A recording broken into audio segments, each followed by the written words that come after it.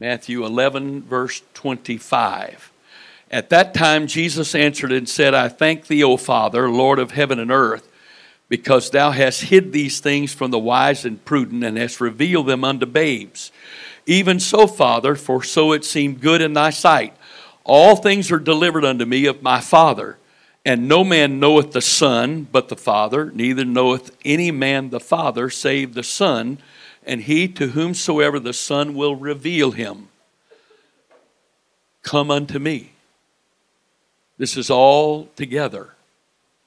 Come unto me, all ye that labor and are heavy laden, and I will give you rest. Take my yoke upon you and learn of me, for I am meek and lowly in heart, and ye shall find rest unto your souls, for my yoke is easy and my burden is light. I'm saying this to you tonight. Actually, I'm going to give you a title, if that's all right. The blockages that hinder relationship and effective ministry. That's a little long and cumbersome sounding. It doesn't sound very exciting, does it? But just give me a couple of minutes. Give the Holy Ghost a couple of minutes, and let's see how exciting that is. The thing that's really important for you to see in the verses I've just read is this.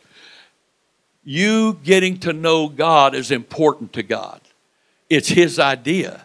He wants you to get to know Him. He wants to have a relationship with you. But here's what these verses are essentially saying. They are essentially saying, I want to have a relationship with you, and I want you to get to know me. However, there are certain hindrances that are in your life that are preventing you from really being able to know me. It is not hard to know Jesus. In order to not know Jesus, to not have a relationship with God, to not be able to talk to God and Him talk back to you, or Him talk to you and you talk back to Him, in order to be able to read the Bible, to understand what it says, it's not hard. And if it's not happening for you, there's a reason, or there may be more than one reason. So if you don't know God, that's not because He's unwilling for you to know Him. If you pray and nothing happens when you pray, that's not because He's unwilling to answer prayers. When these things don't work, there's always a reason. There's always a reason. And if I deal with the reason and get them out of the way, then the hindrances to my relationship with Him are removed. And the things that are hindering the effectiveness of my ministry in Him are removed. Now, let me say this right now. Well, I'm not in the ministry, then you don't believe the Bible. Because the Scripture teaches the priesthood of all believers. The same Holy Ghost I have is the same Holy Ghost you have. Your Holy Ghost is not different than my Holy Ghost. Those that aren't called to preach the Word aren't given a different Holy Ghost. They're not given a different Holy Ghost. It's the same Holy Ghost. And the same Holy Ghost uses us in whatever giftings and ministry that God has determined for us to be used of Him in. So if my prayer's not working, there's a reason. It's not a mystery. There are reasons. If my ministry's not working, there's a reason. And I don't care how talented, what talent that God's blessed this church with. What talent. But I don't care how talented you are. Without the Holy Ghost using that talent, you're just performing, and there's no flow, there's no ministry that takes place. Performance is for the purpose of gaining accolades for the one performing. But ministry is for the purpose of gaining accolades for the one who died for us.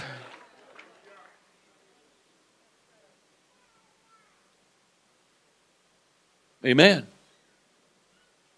So He says, come unto me all you labor and heavy laden, and I will give you rest. The Greek word there for rest means cessation from all labor. But then he says, take my yoke upon you and learn of me, for I am meek and lowly in heart, and you shall find rest unto your souls. That second word, rest, is a different Greek word. It doesn't mean cessation from all labor. It means rest in your labor. Why? Because I'm yoked up with him. And now whatever's being done, he's doing it through me. Because I've gotten by his grace, I've gotten the hindrances out of the way, so that he now can work through me. The Lord wants you to have faith more than you could ever possibly want to have faith. It was his idea. Then why isn't your faith working? Why do you battle fear?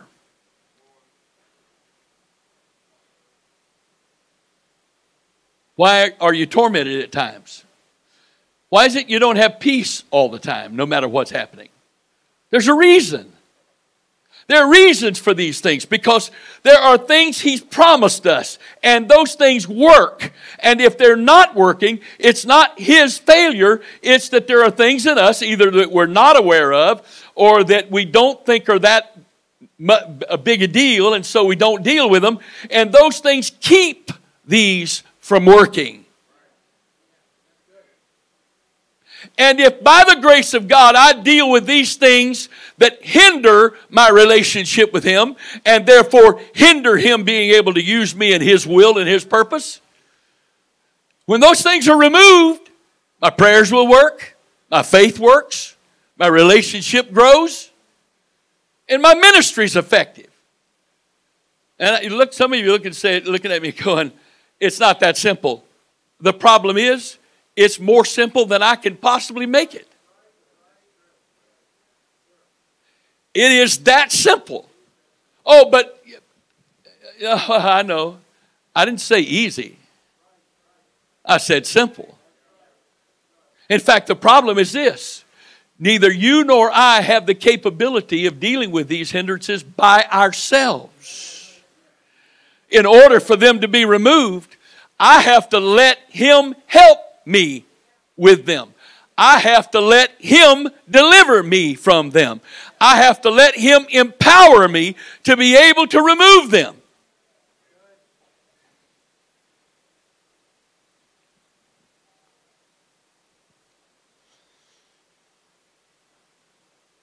One said tonight, this has been a terrible year. Well,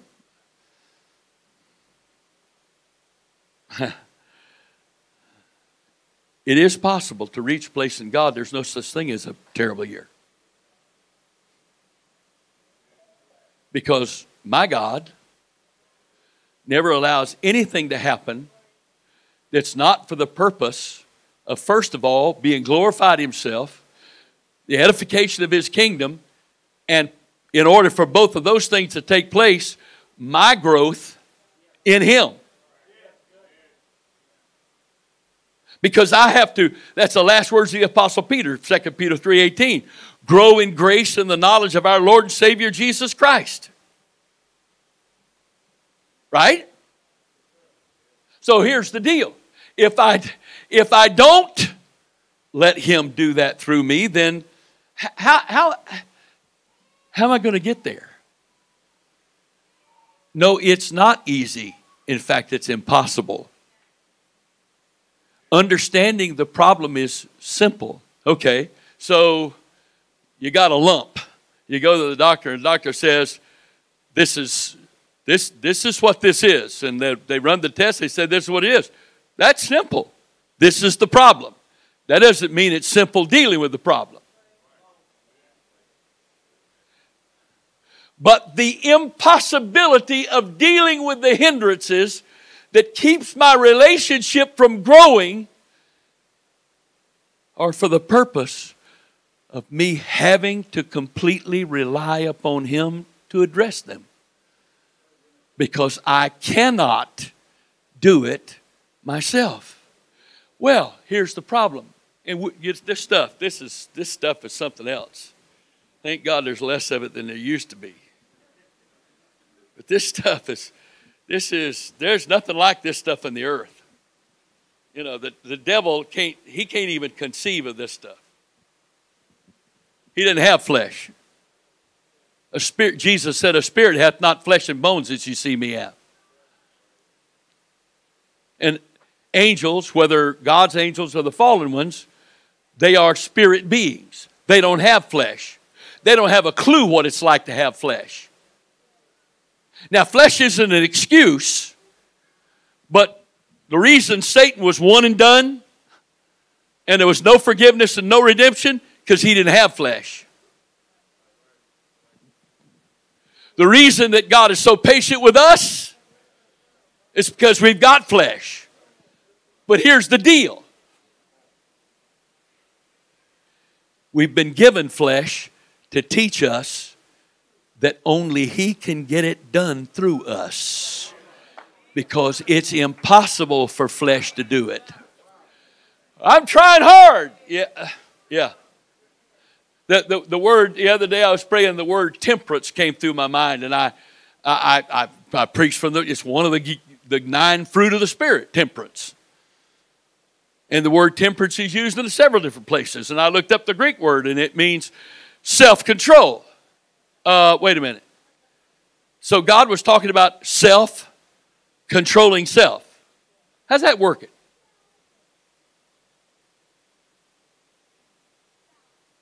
Well, Brother Wright, you must have found some self-control. You've lost weight. Ha ha, that's exactly the lie.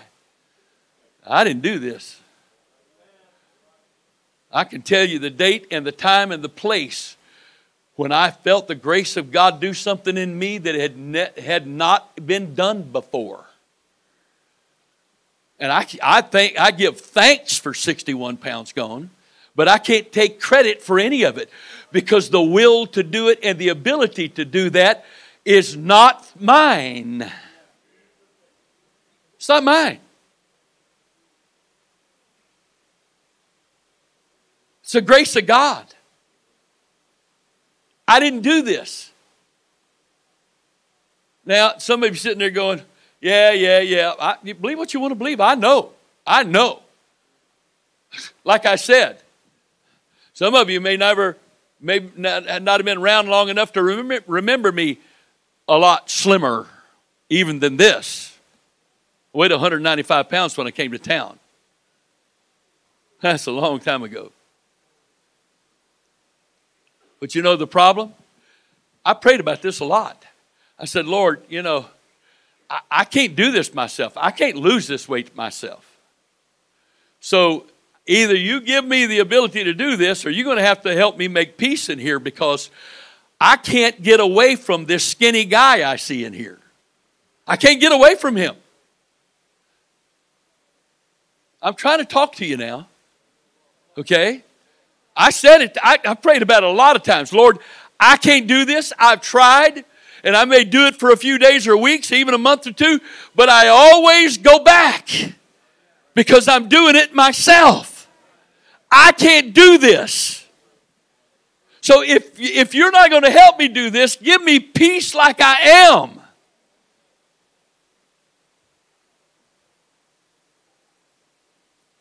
You've heard me tell this story, but years ago, I'd put on some weight, and when I first had really started putting on some weight, I said to my wife, does it bother you that I'm overweight? She said, no, I just don't want you to get bald. I said, well, thank you very much, because I have no control over that. I can lose the weight somehow, by the grace of God. I can lose the weight. I can't put the hair back.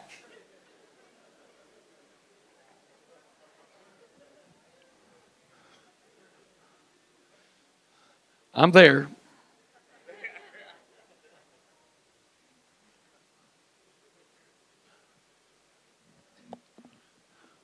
I remember years ago when I had a full head of hair, I was sitting at a table with some folks, and there's a guy there that we were in another town, and the guy I'd known a long time, and he was a good guy, but I felt comfortable enough doing this, but he was balding in the front and the back. I called his name. I said, hey, man, did you know that if a man is losing weight, in the back, he's a thinker. And if he's losing weight in the front, he's a lover. And if he's losing hair in both places, he thinks he's a lover. I remember telling him that story. And when I started losing it, I remember telling him that and thinking to myself, I wish I would have kept my mouth shut. Because I'm losing it front and back too.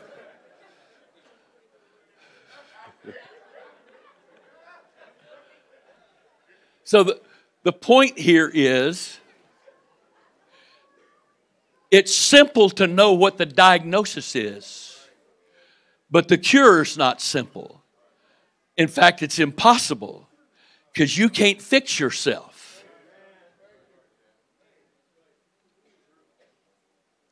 And when flesh, allied with human will, decides it's going to change so that it can take the credit, it's only a matter of time. It may be days, weeks, months, years, but you will fail. You will fail. You will fail. You will fail. And you know why God lets all of us fail? Well, I haven't failed. You're lying. You're lying. You're lying. Why? Why does God let everybody fail? So you can't point fingers at somebody else and say, you failed, but I never have. You've hurt me, but I've never hurt anybody. Liar. Liar. And what's really bad is when you've hurt people and you're not even aware you've hurt them or are willing to acknowledge you've hurt them. So you can play the victim. Because I can't play the victim if I am in denial over what I've done to others. And so, just for a few moments, and if you were guessing, you could probably guess what the 4 primary blockages are. The first one is unrepented sins. I didn't say sin. Somebody's got to get this in their head tonight. It's not sin that blocks us from God. It's unrepented sin. Isaiah 59 verse 1. Behold, the Lord's hand is not shortened that it cannot save, neither his ear heavy that it cannot hear. But your iniquities have separated between you and your God, and your sins have hid his face from you that he will not hear. What iniquities and sins? Those that haven't been repented for. 1 John chapter 1 verse 5. 1 John 1:5. This then is the message which we have heard of him, and declare unto you that God is light, and in him is no darkness at all. If we say that we have fellowship with him and walk in darkness, we lie and do not the truth. But if we walk in the light as he is in the light, we have fellowship one with another, and the blood of Jesus Christ his Son cleanseth us from all sin. If we say that we have no sin, we deceive ourselves, and the truth is not in us. If we confess our sins, he is faithful and just to forgive us our sins and to cleanse us from all unrighteousness. If we say that we have not sinned, we make him a liar, and his word is not in us. So therefore, it's not sin that separates us from God. It's unacknowledged sin that we won't repent of, that we won't confess. That's not a license to sin, you understand? But Paul said it.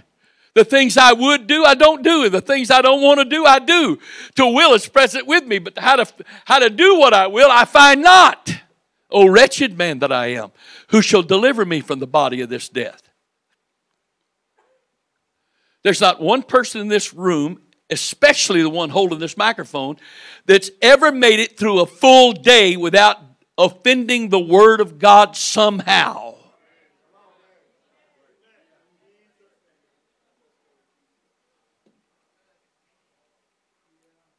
Because you see, the problem we have is this. We use the world's definition of sin. It's doing something we shouldn't do. But I've said it many times, and I will say it again tonight. The greatest sins that Christians commit are the sins of omission. The things we should do that we don't do. If you're the most moral person in this world, but you're not humble enough to pray to God faithfully every day, you are a sinner. You're a sinner.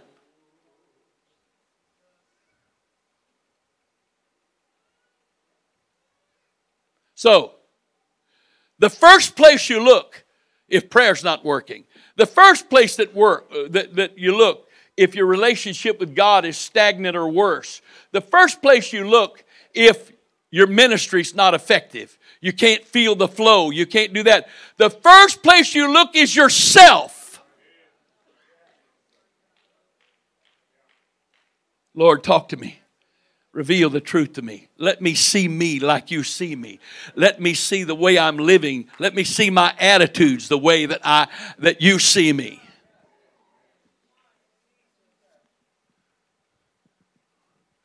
You know what?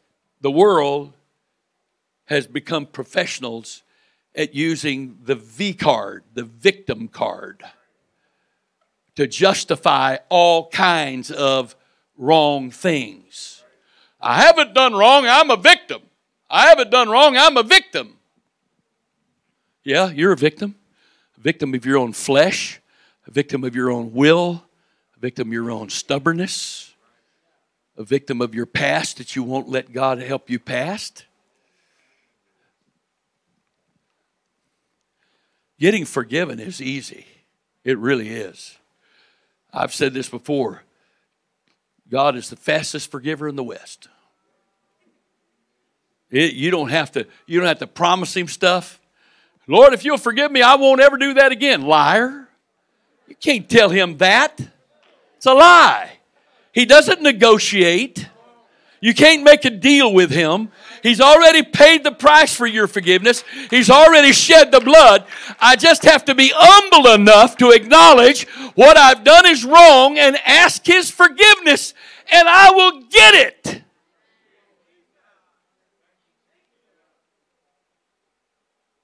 But that leads us into the next one. Matthew chapter 6, verses 14 and 15 says, for if ye forgive men their trespasses, your heavenly Father will also forgive you. But if ye forgive not men their trespasses, neither will your Father forgive your trespasses. And notice, please, in these verses, there's no yeah, buts. Yeah, but you know God, you know what they did to me. Yeah, okay, Lord, I see that, but that doesn't fit in my case because you don't know how I've been treated. There's no yeah buts in this. Why? How can I ask for forgiveness when I don't deserve it without being willing to give the same?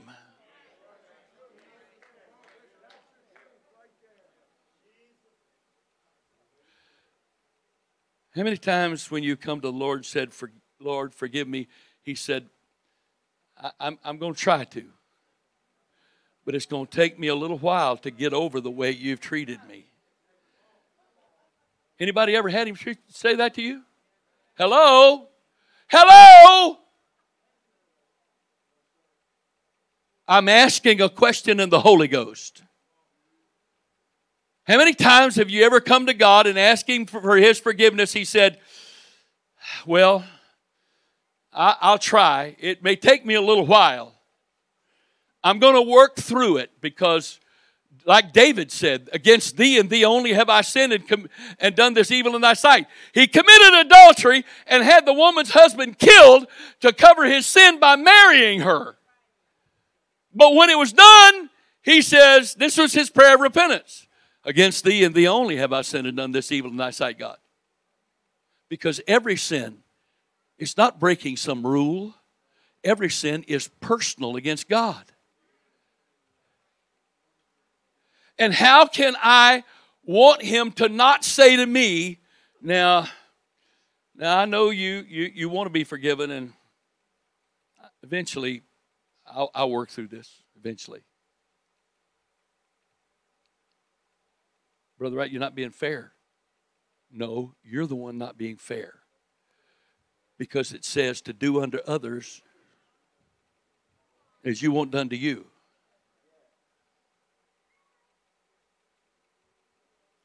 I'm talking to some folks here tonight. Well, what if they keep doing it? Oh, okay. So you repented one time and you haven't had anything else to bring back to him, huh? As soon as you stop sinning, you can justify yourself not forgiving additional sins against you. I'm talking about what's hindering your faith. It's keeping your life and spirit open to fear.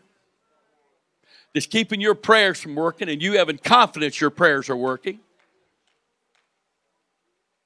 Brother Wright, this was supposed to be a holiday service. This doesn't sound very celebratory. Oh, this is celebratory. Because I want you to have a different year in 2020. And when things get hard, if I look at the story of Job, when things get hard, that's because he has to dig that deep to find some stuff that he's trying to deal with that we won't acknowledge is there. Ooh. Hallelujah. Hey, I'm not pointing a finger at you. Where do you think I learned this stuff at? I didn't read this in some book. This is stuff I was taught. Mark 11:24. Mark 11:24. Therefore I say unto you, what things soever you desire when you pray, believe that you receive them, you shall have them. And when you stand praying, forgive. If you have aught against any, then your Father also, which is in heaven, may forgive you your trespasses. But if you do not forgive, neither will your Father, which is in heaven, forgive your trespasses. And I understand. There's not a person in this room that hadn't been wronged at some time. There's not a person in this room that hadn't had people treat you wrong at some time. Not a person in this room. Every single one of us have been hurt. We've been wronged. The question's this. What's more important to you? Getting your sins forgiven? Or holding on to your grudge against the person that wronged you? You can't have it both ways. He's not going to put up with it. The audacity to come to him and ask him to forgive me for what I've done when I refuse to forgive somebody else. Go to Matthew 18 and find out how that works. It doesn't work. 2 Corinthians chapter 2, verse 6. Sufficient to such a man is this punishment, which was inflicted of many. So that contrariwise, ye ought rather to forgive him and comfort him, lest perhaps such a one should be swallowed up with overmuch sorrow. Wherefore I beseech you that ye would confirm your love toward him. For to this end also did I write, that I might know the proof of you, whether ye be obedient in all things. What proof of me? To whom ye forgive anything, I forgive also. For if I forgive anything, to whom I forgave it, for your sakes forgave I it in the person of Christ. Why? Lest Satan get an advantage of us. For we're not ignorant of his devices. Wait a minute. Wait. How many times has somebody you care about, your friend, a loved one, your family member, come to you and told you what somebody else has done to them, and you take on their offense with them? Paul's telling us how to do this. I'm going to stand with you and pray with you that God help you get over this, because I'm not going to take your side in this and become bitter with you. I'm going to help you by forgiving that person with you in the person of Christ. Because you see, the same blood that was shed for my forgiveness was shed to enable you to forgive that person. And so in the person of Christ, I'm going to forgive them too. Because the most difficult offense to deal with is an inherited offense. The transferred offense. It's the most difficult to deal with. That's why you got to be really careful who you call, who you appeal to feel sorry for you in what you're going through. Because if you transfer bitterness to them and then God deals with you and you forgive, they don't do so easy with that. They don't.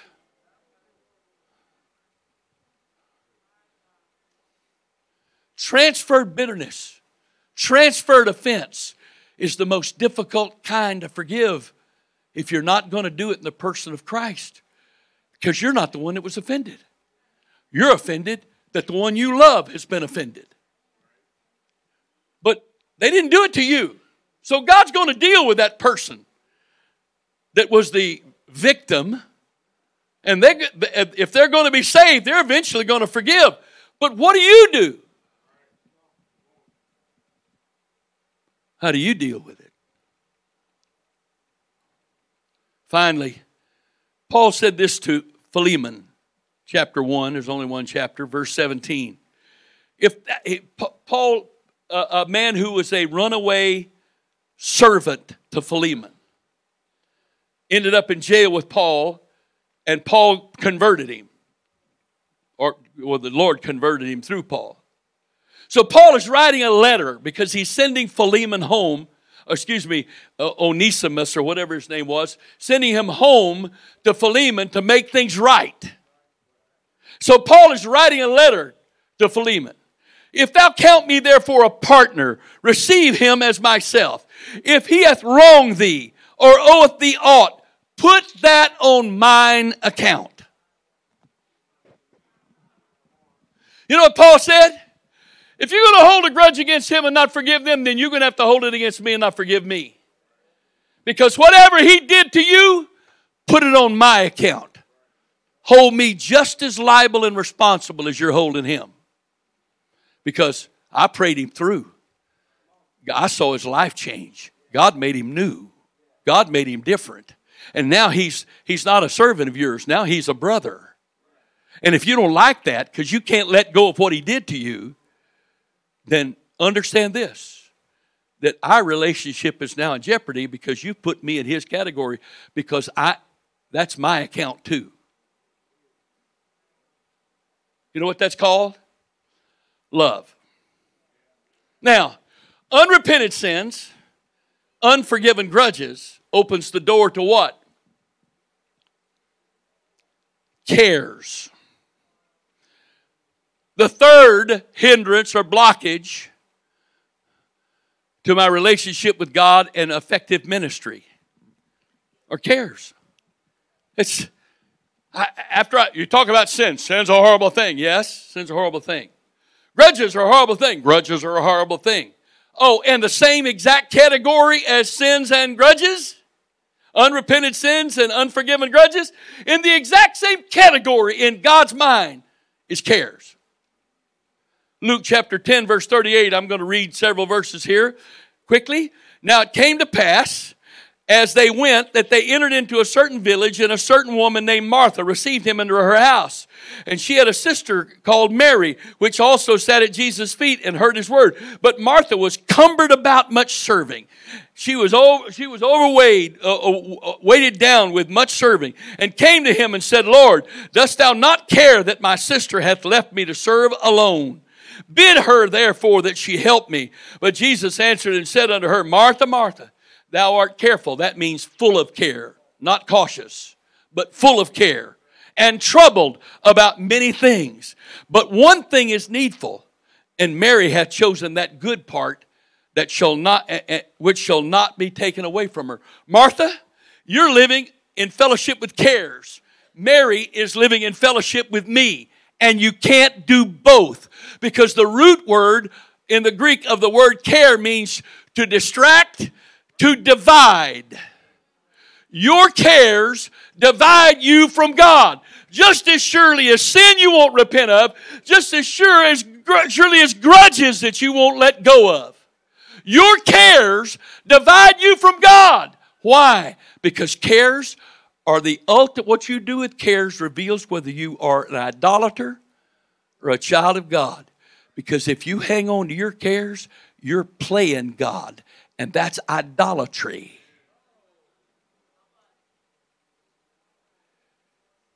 holding on to your cares instead of casting them on Him and releasing them to Him is idolatry. Now, you can't fellowship with God and be an idol worshiper. And the idol you're worshiping is yourself. Because a care is that which I hold on to because I want control to make sure this thing goes the way I want it to go, rather than releasing it to Him and said, okay, Father, whatever you want to do, whatever's best here, I trust you. Luke 21:34. Take heed to yourselves, lest at any time your hearts be overcharged with surfeiting. That's overeating. And drunkenness. That's surfeiting is the stupor that comes to somebody that is so full they become lethargic. That was a good meal, but I can't move. Really?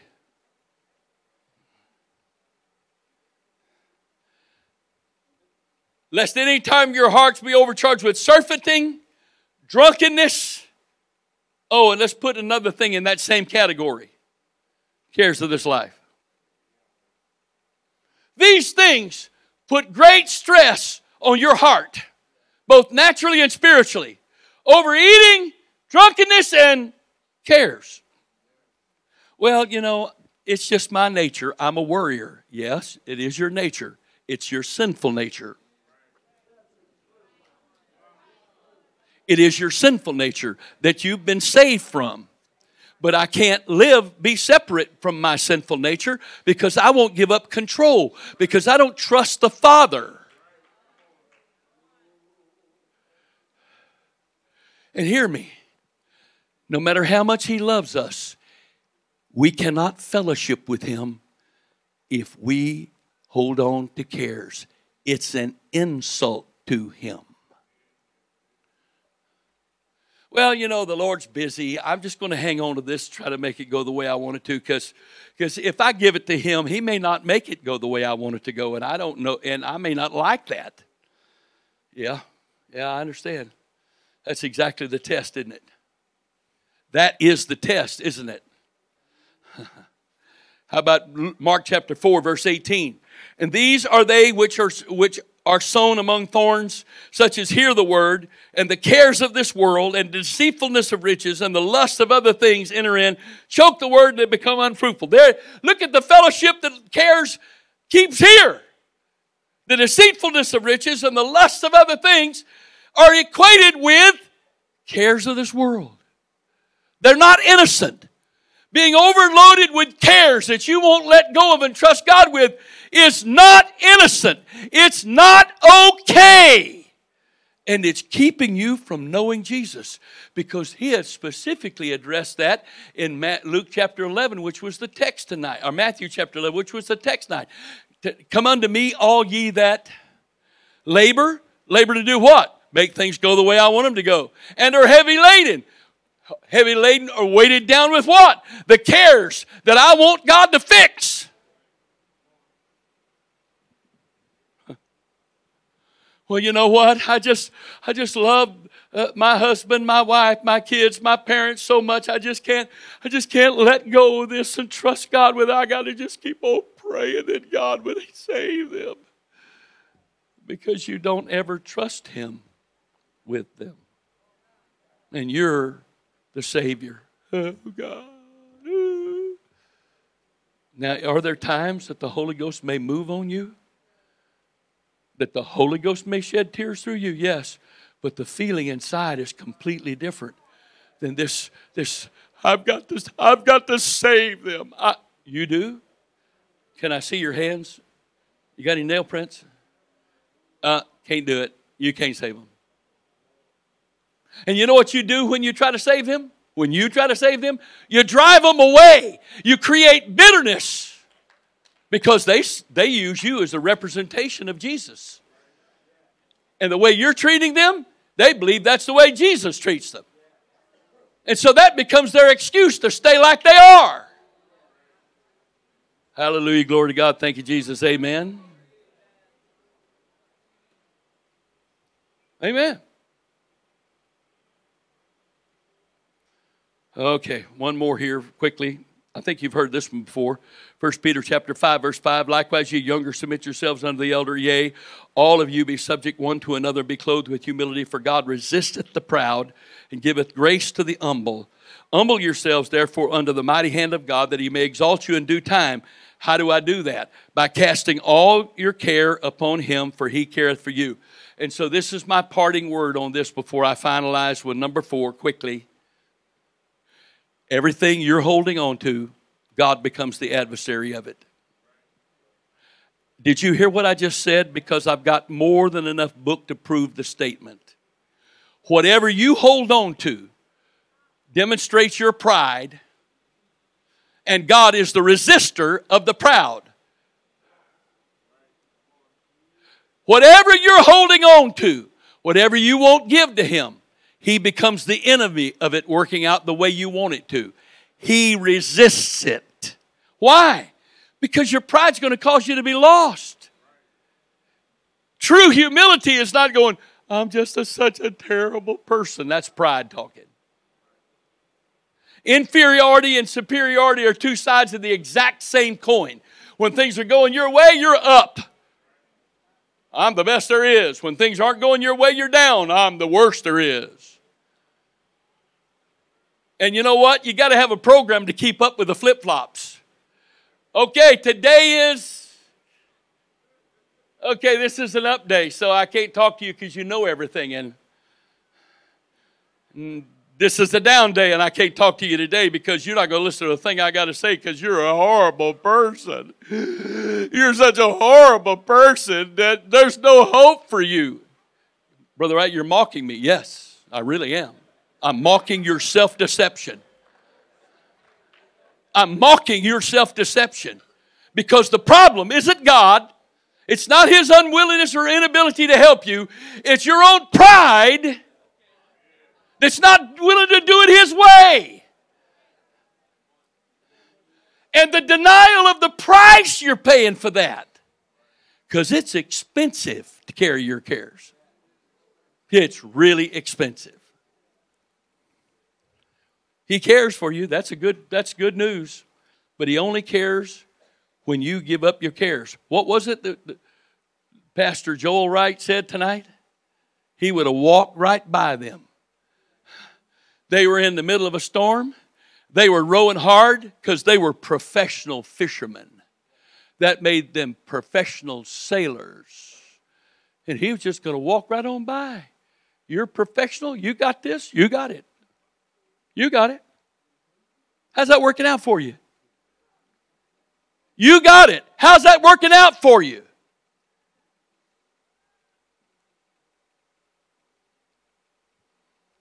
Show me anybody that uses a few people with a bad attitude as an excuse to take a stand against separation.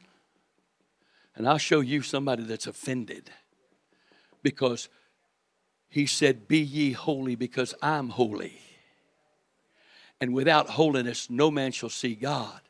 And a few people with a bad attitude being used as an excuse for you to live according to your flesh is proof of an unforgiven offense back there someplace.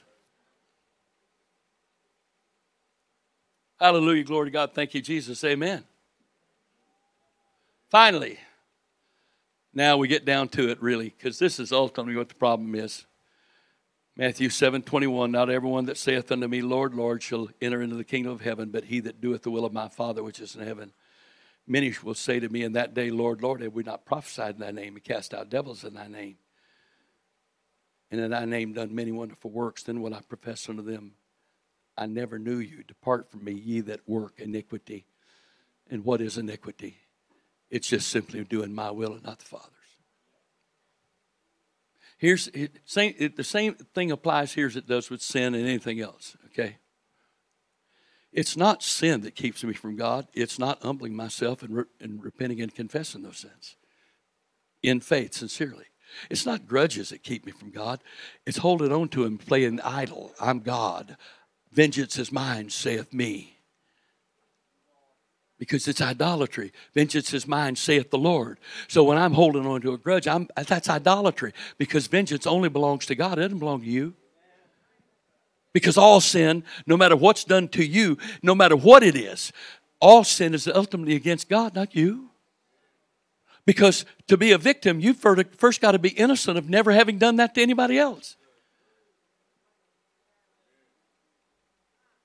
So it's not sin that keeps me from God. It's unrepentant sin. It's not grudges that keep me from God. It's unforgiven grudges. It's not cares that keep me from God. It's cares that I control and won't cast. And it's not my will that keeps me from God. And it's not even the struggle with my will that keeps me from God. It's me being unwilling to have my will broken and submitted to God that keeps me from God.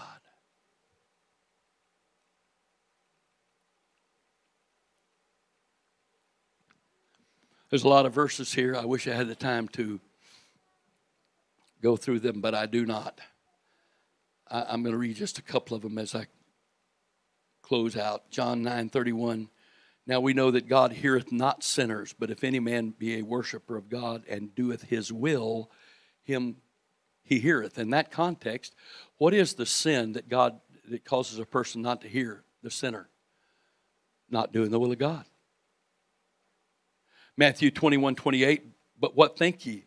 A certain man had 2 sons, and he came to the first and said, Son, go work today in my vineyard. And he answered and said, I will not.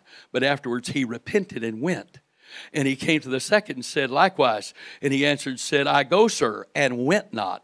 Whither of them twain did the will of his father? They say also unto him the first. Jesus saith unto them, Verily I say unto you, that the publicans and the harlots go into the kingdom of God before you. For John came unto you in the way of righteousness, and you believed him not. But the publicans and harlots believed him. And ye, when ye had seen it, repented not afterward, that ye might believe him. It's not how you start that's the issue. God's not trying to save sinless people. God's not trying to save people that have never had a grudge. God's not trying to save people that have never had any cares they held on to. No, it's not how you start that's the issue. It's how you end up that's the issue. It's not the beginning that's the point. It's the ending that matters. That's what matters. That's why there's hope for every one of us. That's why there's hope for every one of us. My beginning doesn't determine my ending. It's how I end up that determines my ending.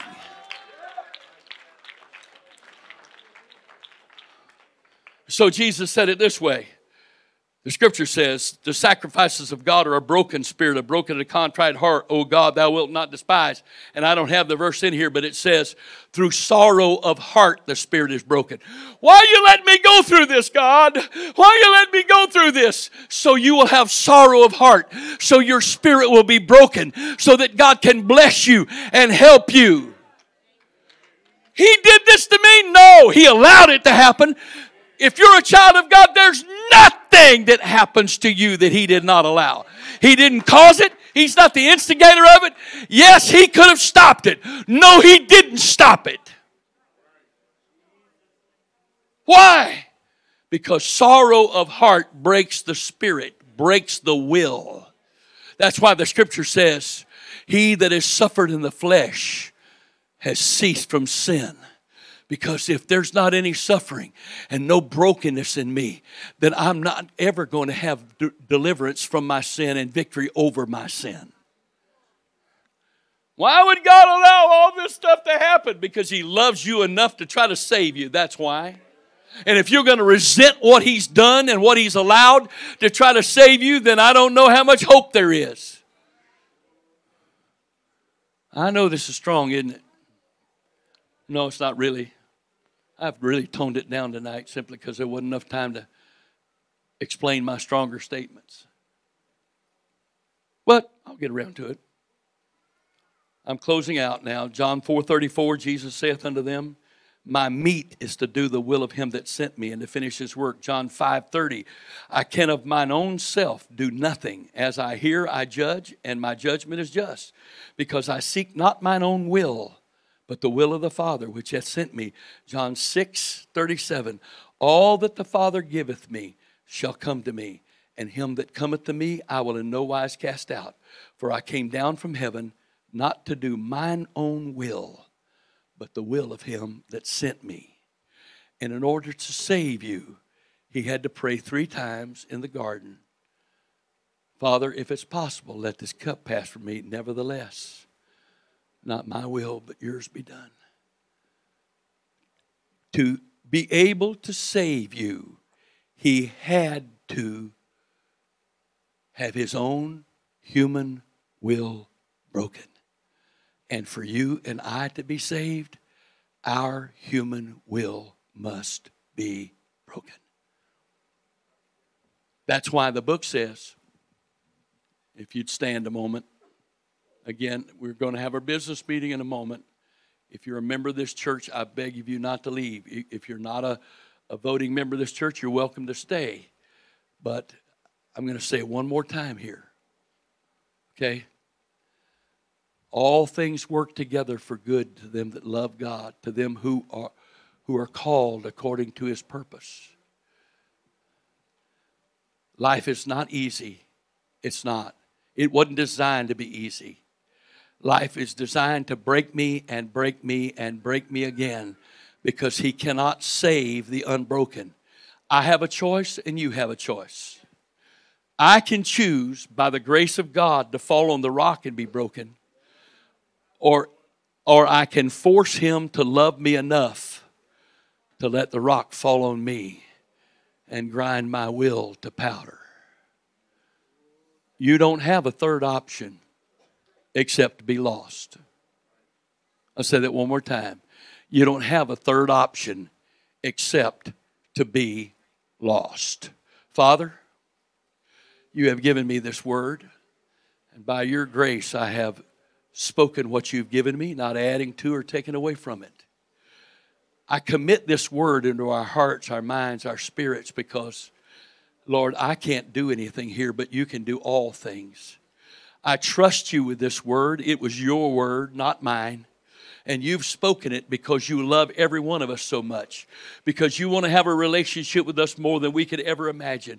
I trust you, Father, to cause this word to work in our hearts and lives so that we can walk with you the way you would have us to walk in 2020, that we might see you do all those things through us that you desire to do, that you plan to do, that you may be able to give us all things that you want to give us, because we are broken before you, because we are submitted and surrendered to you. In the name of the Lord Jesus Christ, in the name of Jesus, I loose the Spirit of the love of God and the Spirit of the grace of God upon every person in this room and every person that is hearing this message or will hear this message, that you might be able to receive His grace and His empowerment to do what you absolutely cannot do yourself. In the name of Jesus, in the name of Jesus, Itaha soko kie la bahaya. Ila robo kosakahaya leretie kahaya. In the name of Jesus,